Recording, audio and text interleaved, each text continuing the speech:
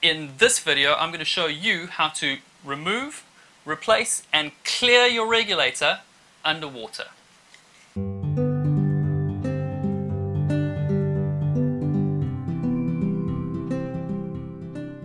If your mouth starts getting really dry on a dive, you don't need to go all the way to the surface to take a sip of water. You can simply take your regulator out of your mouth, swish some water around your mouth to wet your palate, pop your regulator back into your mouth and clear the regulator to continue your dive. This skill is really simple to perform. All you need to do is take a nice deep breath, take your regulator out of your mouth. Remember to blow bubbles when you take your regulator out of your mouth. The next thing to remember is to keep the regulator pointing downwards. If you point it upwards, it can free flow and you can lose some air.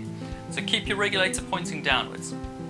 And then when you put your regulator back into your mouth, there's two ways to clear it. The first way is to blow into the regulator and that'll clear all the water out of the regulator. The second way to clear it is to hold your tongue on the roof of your mouth when your regulator's in your mouth and push the purge button.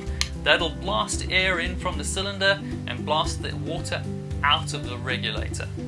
And that's how you clear a regulator underwater. Don't forget to subscribe to this channel by clicking on the button on the bottom right hand side of this video, and I'll see you in the next video.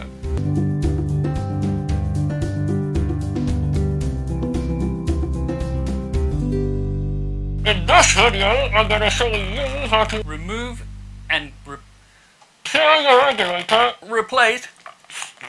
That didn't work. I'm going to show you how to. In the next video, I'm going to show you how to remove and recover your regulator underwater.